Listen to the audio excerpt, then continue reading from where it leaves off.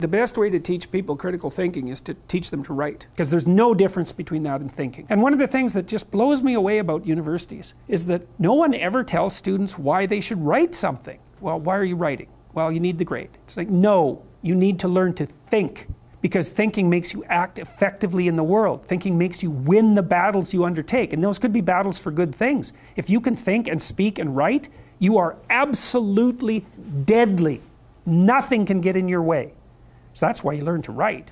And if you can formulate your arguments coherently and make a presentation, if you can speak to people, if you can lay out a proposal, God, people give you money, they give you opportunities, you have influence.